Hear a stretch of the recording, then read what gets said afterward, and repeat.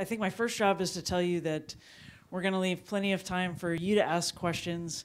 And if you have them, you should fill out cards and give them to the folks who are collecting the cards. Cynthia is back there. She is one of those people. But the first question that I have to just get the ball rolling, as was said before, you've been working on this film for more than 10 years, and it was completed in May 2016, well before November 2016. Does it feel more timely than you could ever have imagined it would be? Well, I guess Dateline-Saigon is the unexpected and unanticipated beneficiary of the Trump election, so perhaps some small good thing has come out of it. No, I had no idea that what would be present today would be present today. When I started this film, it really came out of a couple of thoughts I had. I had spent a few weeks in Vietnam as a field producer for CNN, covering one of the anniversaries of the end of the war. And I met a lot of reporters. Some of them had covered the war and were back for a reunion. A number of others were still working journalists, and I heard some terrific stories, especially some of them quite late at night at the top of the Rex Hotel outside the bar, probably some of which were even true. And I thought I wanted to capture some of these stories. I also came to some sort of a political consciousness during the Vietnam War. I remember when I was, I think in 8th grade, arguing with a camp director about the importance of stopping the communists and beating the communists in Vietnam, and why we had to support what our government was doing. And only a few years later, I was marching in the streets against the war.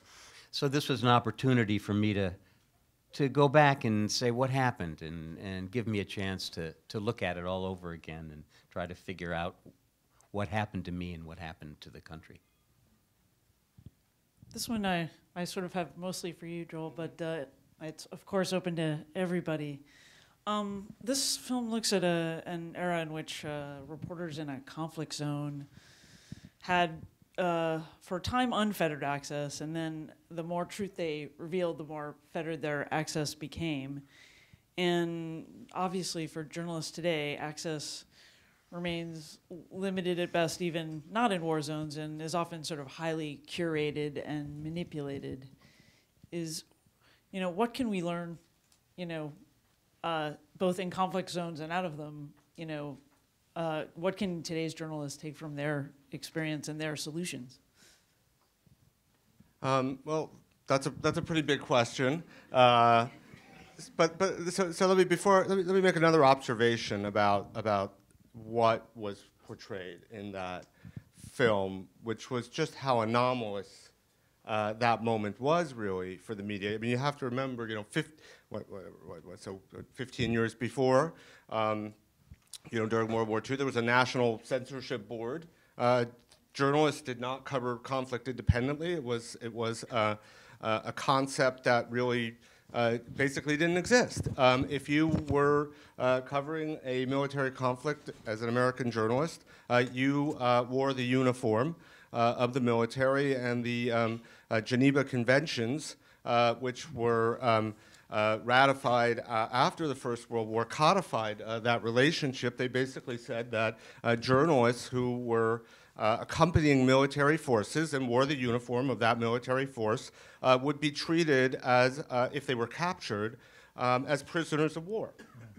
And this was considered a great protection for journalists, because prior to the development of this specific aspect of the Geneva Convention, journalists could be executed as spies. So this was a protection. And then you look at Vietnam, and that was really the transition there. You see that when the journalists are out there covering conflict, they're often wearing uniforms. Neil Sheehan was talking about, picking up a weapon to defend himself. they went out and they had a certain identification. I mean, with the military, but the reality that they encountered caused them to redefine their own relationship. And then here's what's really amazing is in 1977 there was an additional protocol to the Geneva Convention, and that codified that relationship in international law. It was a new provision that basically said that journalists who who covered conflict independently, in other words, were not incorporated into the military force, must be treated as civilians. And so that kind of relationship, and that still exists today. There are two ways in which journalists cover conflict, both as incorporated into the military forces and independently, and you have different kinds of protections depending on the way in which you function as a journalist. But Vietnam completely changed the course and redefined the relationship that the media has to the coverage of armed conflict. And despite the challenges, we can talk about those in a moment, and they're certainly very significant. Vietnam, in so many aspects, but in that one in particular, was a sea change. If I could follow up on that, Robin, and well, first of all, congratulations on a really amazing work, and the fact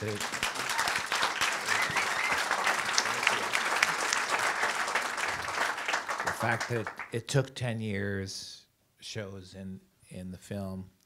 But to follow up on what Joel was saying, one of the things that struck me watching it, and I'm still processing it now because I just saw it for the first time, but one of the things that really struck me was that in one sense, these correspondents are much more cynical than their peers in the sense that they were mistrustful, or they grew to be mistrustful of what the government was saying. Compared to the Time magazine correspondent, they were more skeptical.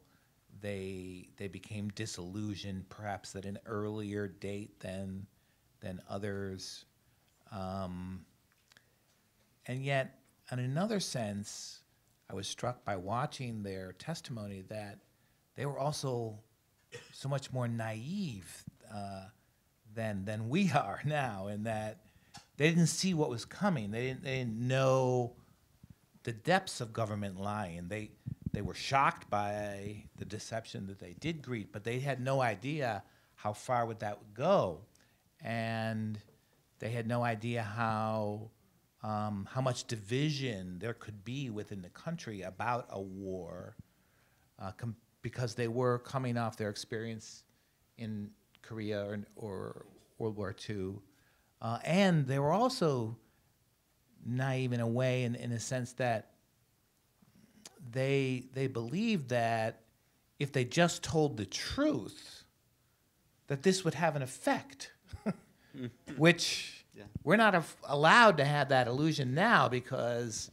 lots of times journalists tell the truth and it doesn't have any effect. So that's one of the things I thought was so amazingly effective about your film, is that it portrayed these young men, these correspondents, as both more cynical and kind of seeing through things, but also completely naive. Actually, that sort of answers the question that I was going to ask you, so I'll just jump to the next one, which is that this film shows reporters dealing with a White House, or maybe we should say another White House, that tries to dismiss facts or treats them as a point of view. How do you see this as being, the same or different from what we are grappling with now? Well, I'll try to take that first. I think that given the attitude of the current administration, calling the enemy, calling the press the enemy of the people, the stakes have been raised. The electricity, the amount of electricity has been raised, I think it's, and this is my own personal feeling, having examined what happened, what we saw in this film 50 years ago and now, I think it's a lot worse. We did hear President Kennedy being frustrated and his cabinet being frustrated because these reporters were an inconvenience. But I think it's gotten a lot worse now, and I think it's a lot more dangerous now, that which the White House is doing. Yeah, I mean, one observation I had was about the size of that. I mean, you were focused on 5 journalists, and there were others there, but there weren't a large number. It was a relatively small number, and I mean, this is just a more general observation about how the media landscape worked. But I mean, the perceptions of these individuals were so powerful that they transformed the way the whole country perceived the conflict.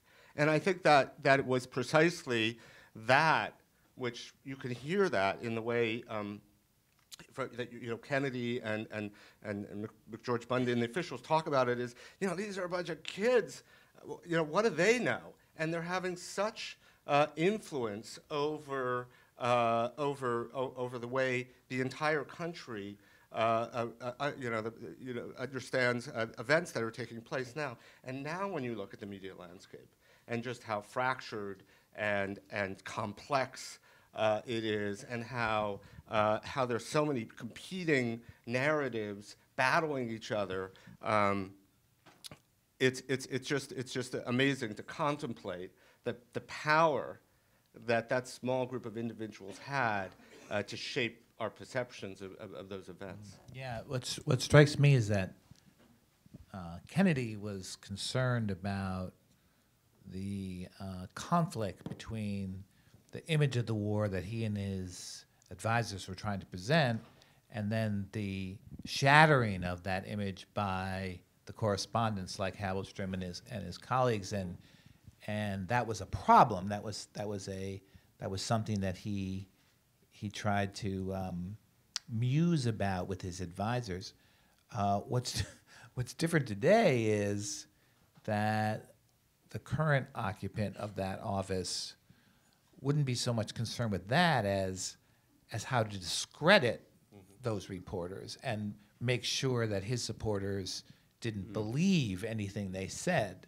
Where that didn't seem to occur to Kennedy. It's like, let's make war on Halberstam. That wasn't one of the options on the table, and I think But he did lean on you saw him. Yeah, he tried to prevent them from doing it. Yeah, I don't know about that, because I think that they certainly used. I mean, you saw that there was Time magazine was portrayed as undermining and basically carrying water for right. And that was, and if you, I mean, the reporters thought that was very deliberate. They thought they were being those journalists were being manipulated into sort of undermining the narrative that they were trying to present. Yeah, so, but conducting culture war against David Halberstam wasn't like an option on the table. Yeah, that's true. For Kennedy. Let me just pivot back to the point about naivete.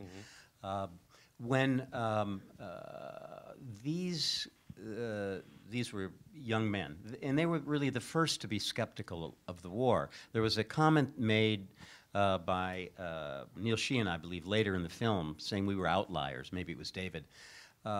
And they really were. 90% of the coverage of the early years through 65, 66 was very favorable to the American government position. These people were really on the outside. And in terms of naivete, when they came over, and I think David Halberstam very emotionally, as did Neil, talk about how they wanted to believe what the government was saying. They were boys during World War II. They came to a patriotic consciousness then. They were young men during the Cold War, so they were really Cold Warriors. It took them a while. They went over there and initially were all reporting favorably. So they all went through something of a crisis of conscience themselves to come to report so critically. I've got one more, and then I'm going to open it up. At the end of the film, David Halberstam says, when the government is telling the truth, reporters become a relatively unimportant conduit to what is happening. But when the government doesn't tell the truth, begins to twist the truth, hide the truth, then the journalist becomes involuntarily, infinitely more important. How should we look upon our new era of involuntary importance? I suppose is the optimistic way of looking at our current situation. Well, David's words are ever so much more important today. What year was that when you said that? That was shortly before he was killed. I think we shot that in 2007. David, the 10th anniversary of David's death was just last week, by the way. So it was very shortly before it happened. Please, I don't want to. Love to have any of you comment on that. Oh, as well. I think it's the emotional heart of the film. I mean, I think that's the, that's when everything comes together, and you set it up brilliantly, because that in a way that perception is the beginning of the adversarial press, the idea of an adversarial press. And I think what we're grappling with now is that we have an adversarial press, but there's a further evolution where the government is trying to not only discredit that press, but break off a portion of the public, and so that the president, our current president, can speak directly to that 20 to 40% of his base and make the president the primary source of information for that base about what the White House is doing. That is an amazing development in the history of the adversarial press. But I think it's incredible that you got that quote from Halberstam, because that's the origin of something that now is like in peril. It's in peril. Yeah, I think that really was the essence and the kind of lesson that is the straight line from Vietnam to Watergate to the kind of modern framework that many journalists have when they decide that this is the profession that they want to pursue.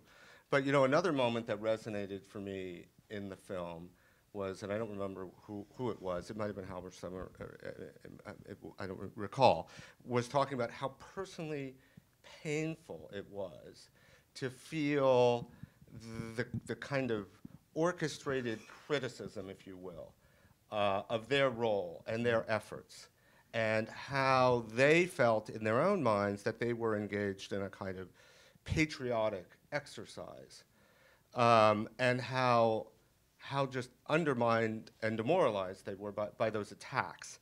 And I think that we're living through that now on a massive and unprecedented scale, because it's orchestrated and it's systematic and it's deliberate, and it's not an effort to undermine the work of a handful of specific reporters who are reporting things that the government might find objectionable. It is the entire institution and the whole exercise of independent journalism that's under attack. And so that was a moment, another moment in the film that resonated powerfully with me. It's not just they're under attack. It's a coordinated assault that starts at the very top of the hierarchy, with the President of the United States leading the charge in a way, with the press as enemy of the people. Then you have at the base of the pyramid, you have an army of online activists, trolls, bots, foreign agents, trying to discredit the press, attack stories that they don't like. And then in the middle, mediating between the top and the base, you have institutions like Rush Limbaugh, Talk Radio, Daily Caller, Drudge, Breitbart, etc., that mediate between the top and the base. So that's like far more sophisticated operation than just attacking reporters that you don't like. So that's another sense in which their sadness about being attacked for telling the truth is almost naive, right, compared to what we face today. Yeah. All right, let's take some questions. Cards. I'm just going to pass the mic around and people can Awesome. raise their hands. Forget the cards. Put the cards aside. Do you want to read it? Do you want to just? No. Oh, okay, well, we have. We are going to use the cards. It'll be a mix. Hey, mix. Okay. This is for Tom. As the film says, your 5 heroes were among the U.S. press corps as a whole exceptional. Most of the Vietnam reporters, swallowed the Pentagon line. Why do you think that was? And why didn't more of the others experience crises of conscience?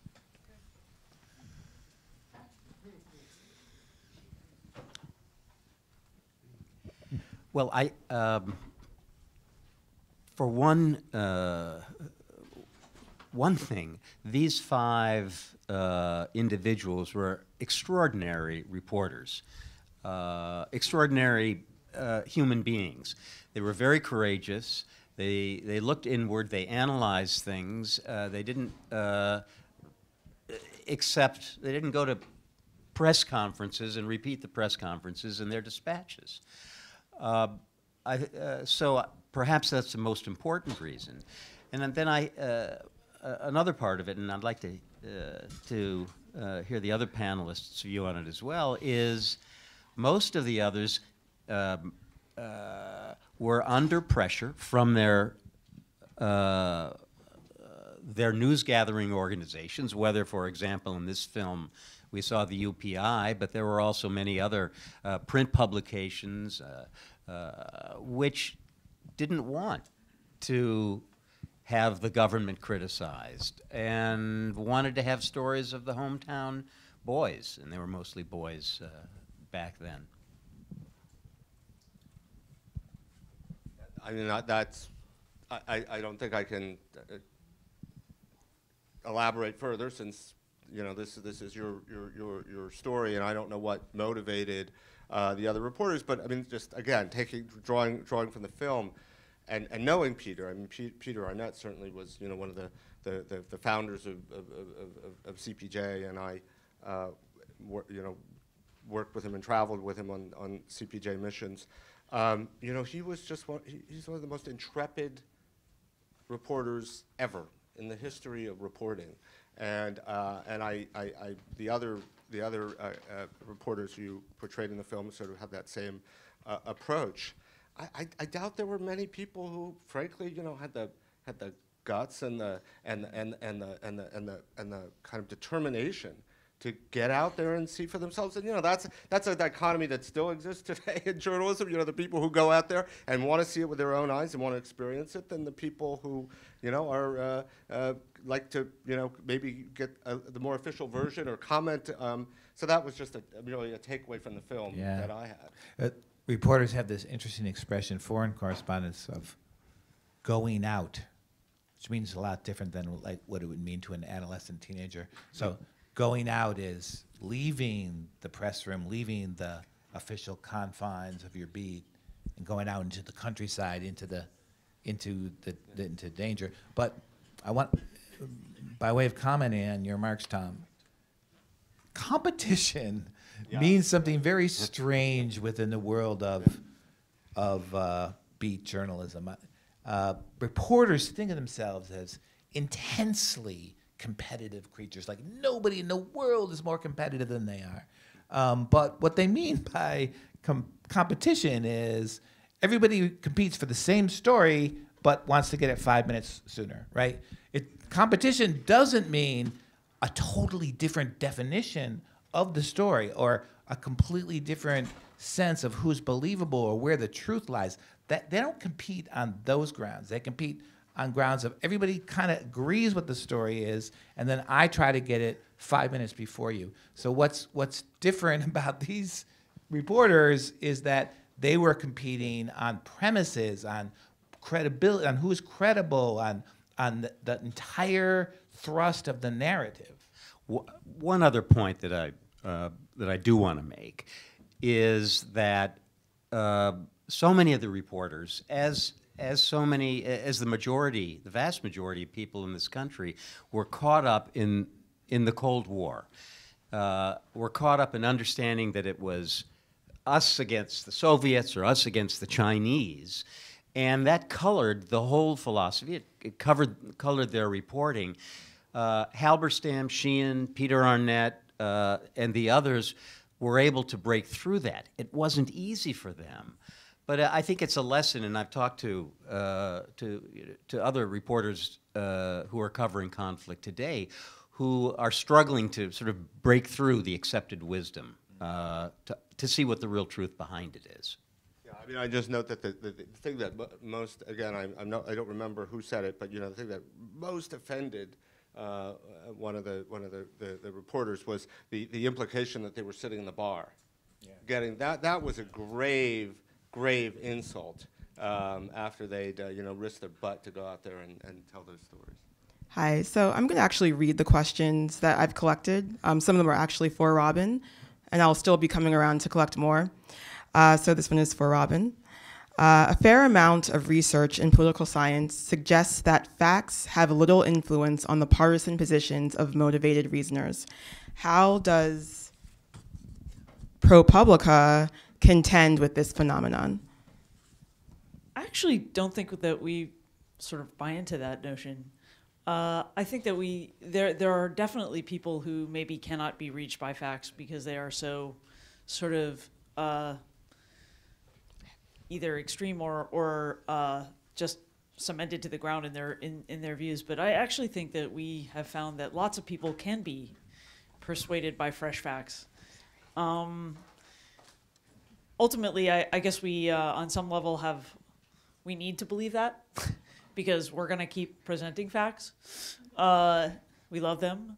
We're sort of addicted to them, and we can't quit them. To Brokeback Mountain it. But I think that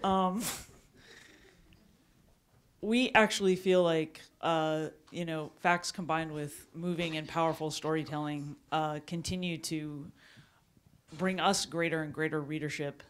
So we have every reason to believe that we haven't reached the last person that we possibly can. So there's a little dash of optimism. Okay, I have another question over here. For anyone on the panel, we have about 15 minutes left, so maybe whoever jumps in first. Obviously, the White House deeming the media the enemy makes for a very different journalistic climate. But do you think it's harder for journalists to speak truth to power and shine a light on world conflicts in an era when it does feel like a lot of mainstream media has an agenda, often based on the news of those who fund their sources? Where does this leave us in our search for the truth?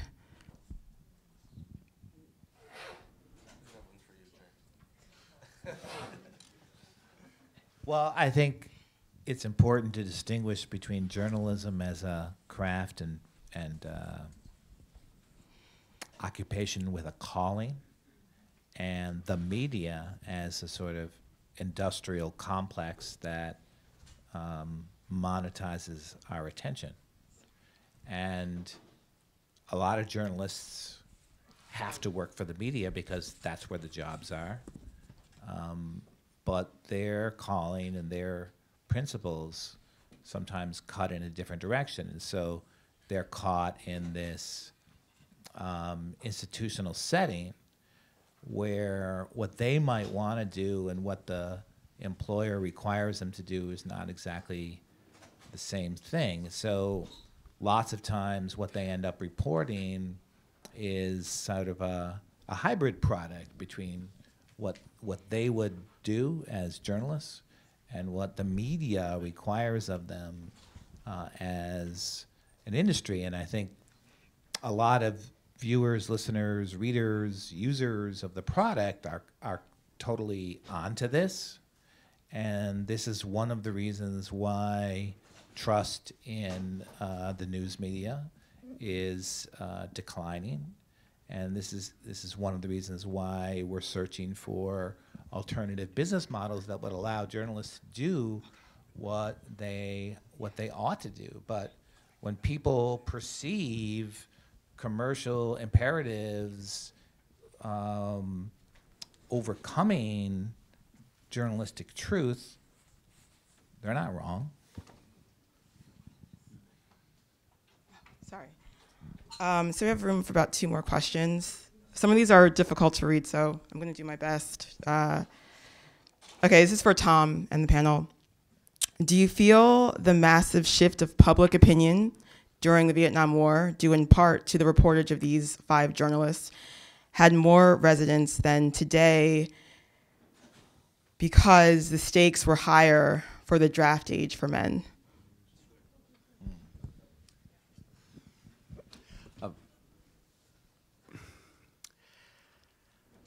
Look, I think it continues to be debated, and I debated it with the people you saw on the screen, whether they're what the impact of their reporting was. Each of them, to a person, felt that they failed to break through with their print reporting at any rate. Mal Brown talked about this a bit at the end of the film. And once he was able to get on TV, he saw it had a much more powerful impact. Halberstam said the same thing. I'm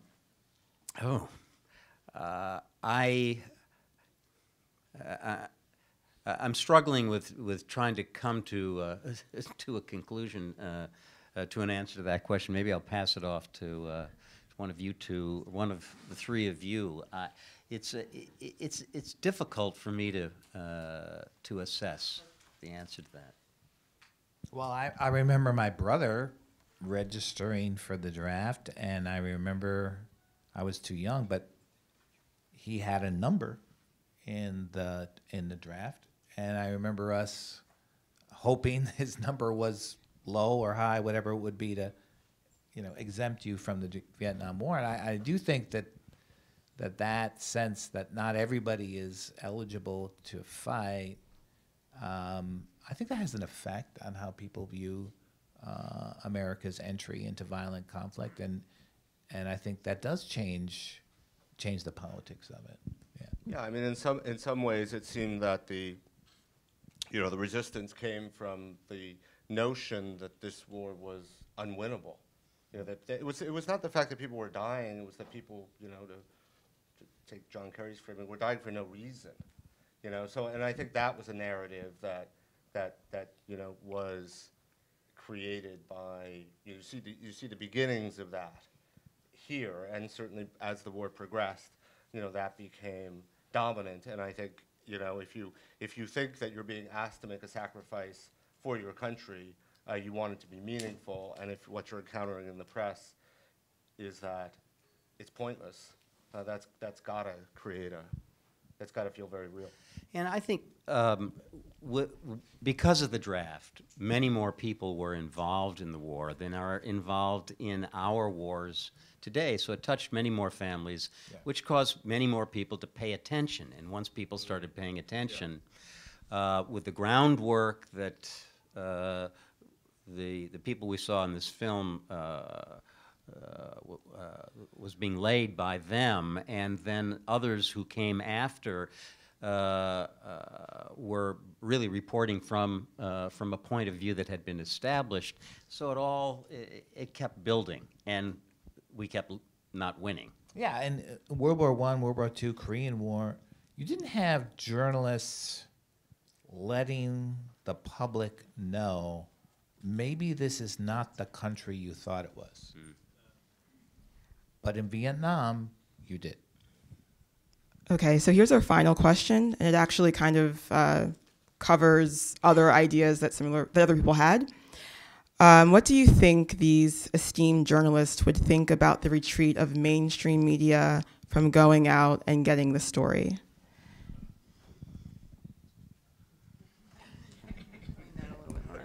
I'm a working journalist, and we do a lot of collection from the web and a lot of what's called UGC collection, user-generated content collection, in order to report, especially in foreign conflict zones. And we rely oftentimes on people having an internet connection out there, or activists like the White Helmets in Syria, to understand what's happening. And that happens for a lot of different reasons. Insurance, right? They can't insure their guys to go over there without having a pretty deep set of pockets. And a lot of other factors, which you guys all know because you're all in the industry. So I find that a lot of larger organizations have pulled back from some of these areas that we have our blood and treasure invested in. And I'm wondering what the gentlemen you know and interviewed and know intimately think about the retreat from going out and getting it. These guys made their names on being there, and because they were there, they were able to break ground. I am certain that they would be very disappointed at the pullback on foreign coverage. They'd be very frustrated. At the same time, it really, for many men and women covering conflict today, it's much more dangerous than it was in Vietnam. So I think that's a big difference, a big distinction. Nevertheless, with the cutbacks in foreign coverage, which you alluded to, with the danger, so it's very difficult to go into some of these areas. So you have to rely on people who have an internet connection or who can blend into the local scene. It's a very different environment. Two follow-ups on that. One is the origin of almost all authority in journalism is something like this. I'm there, you're not, let me tell you about it. Or I interviewed that person, you didn't, here's what he said. Or I looked at the documents, you were raising your kids and going to work, you didn't have time to do that, so let me tell you what I found. And to the degree that journalists aren't allowed to do that kind of work, they lose authority. Second observation, today, still, many journalists are in danger zones and conflict zones and deadly situations trying to bring us news of what's going on. You deal with us all the time, Joel. Yeah. And I think the press, as an institution, should be much more vocal and forward about the sacrifice and danger that its members are in to bring us the news, to fight the kind of hatred and attempts to discredit the institution that they face now. I mean, these are people on the front lines. But the kind of authority that the reporters in this film have results from the fact that they are able to say with conviction, I'm there, you are not there, let me tell you what I found. Yeah, and I think another part of that is, and this was true in Vietnam as well. If you talk to these reporters, they will talk about all the support staff they had in the bureaus, the Vietnamese staff, many of whom, or some of whom certainly were left behind and suffered grave consequences as a result. But today, that kind of relationship is even more dramatic. I mean, you sort of described it. there are a lot of places that journalists can't get to. I mean, yes, it's always better, as Jay said, to have that firsthand observation, but there are places you can't get to that journalists have to cover. And they can't get to them because sometimes it's too dangerous, or sometimes they don't have the resources to do it, or there are multiple other reasons. And really what the global information ecosystem depends on, to a tremendous extent, are local journalists, activists, sort of purveyors of information, these eyewitnesses, if you will. And now those eyewitnesses are using this technology to transfer their knowledge to journalists who then report it. That's not ideal, but it's still in some circumstances the best option.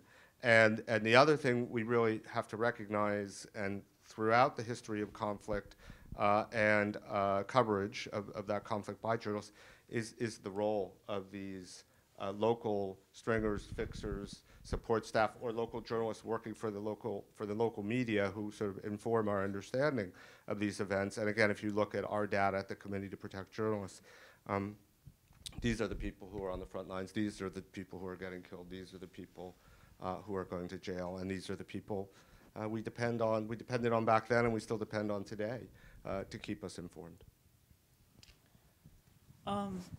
To that, I'd only add one or two thoughts. One is that I worry, given how much we rely on people that we used to think of as being sources, as to be themselves reporters.